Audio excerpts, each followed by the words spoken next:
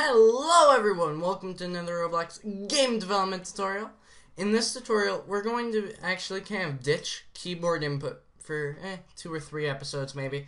Possibly the rest of this week. But we're going to be moving into GUI animations. Now we've actually got an animation going on right here already a little bit. It's switching colors a lot. And that's all fine and dandy, but I want to do a better animation. What if we moved the GUI? What if it just slid into view? Well, that's what we're going to work on today. So let's just go into our Star GUI, Screen GUI, Frame, and open the script. So right now it's doing the whole loop and changing the color, but let's just get rid of that. And the weight. We'll add it in a second, or else it'll crash your entire game. Which I don't know if I taught you guys, but if you don't have the weight, it takes up all of Roblox's resource time, and it crashes your game. So you gotta have a weight in there. But for right now, let's just move the GUI. So, script.parent, and let's just move it to the left, shall we? Script.parent position equals script.parent.position plus udim2.new. Now the X is first, but remember we're only working with, one second, go into properties, we're only working with the X to move it over, and we're actually only working with the X offset because there's nothing in the pixel amount.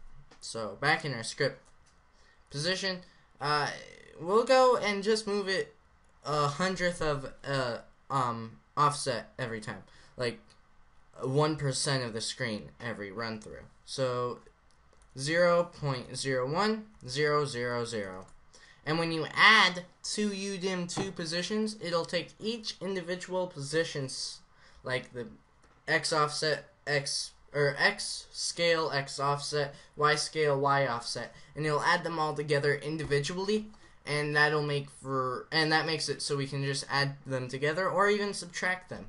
And actually in this case, since we're going to be moving it to the left, actually from you guys, maybe I should move my hands that way. Anyway, we're moving it away to the left. That's the only thing I can really say. I don't know which way I should point. To the left. That way.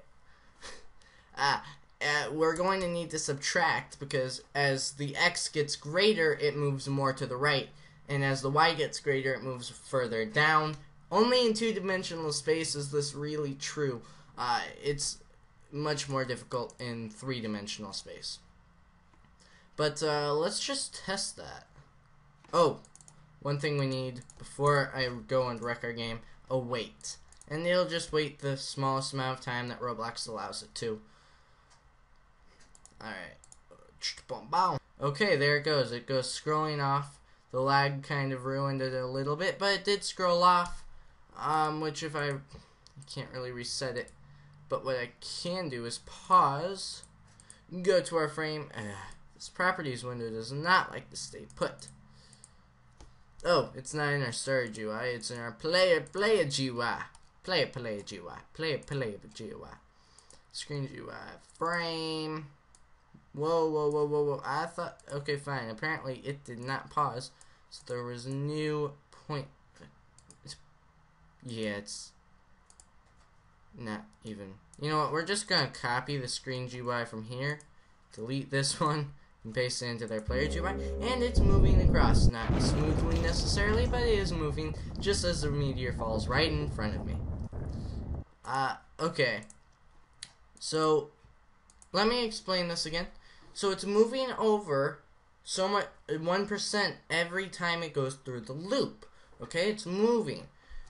But it wasn't smooth, right? Okay, let's make it a little smoother. And to do that, you'll just make it smaller. So I'm going to cut in half and move 0.5% of the screen every time. And now we can press F6. And it should go. I'll probably have to delete it and copy it in again so we can actually tell, but it should be kind of obvious that it's moving across. It's lagging right now. There we go. Okay, so it's moving across. It's still not super smooth, but part of the reason it's not super smooth, again, is apparently I'm a meteor magnet. But, like, that's also kind of because I am using a screen recording software, so you can't fault Roblox necessarily. It's just screen recorders obviously drop the FPS of everything as they work. But we're going to copy and paste our screen GUI into the player GUI. And now we can see it a little better. Yeah, let's put that tool away. There we go. Alright, let's go into the script and let's actually make it 5 times slower. Then copy it, delete this, and paste it back in.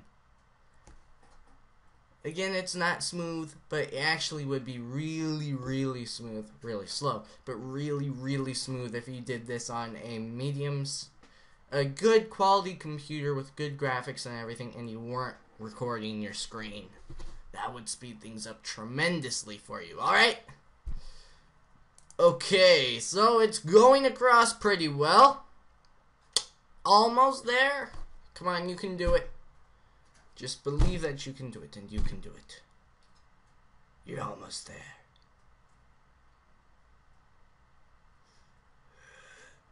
Yay! It finished. Alright, so there you have it. That's the beginning of GUI animations. We're going to move further into this as time goes on. But for the time being, thank you guys for watching. Don't forget to hit the subscribe button. Please hit the like or dislike button corresponding to how you felt about this video. And I will catch you guys later.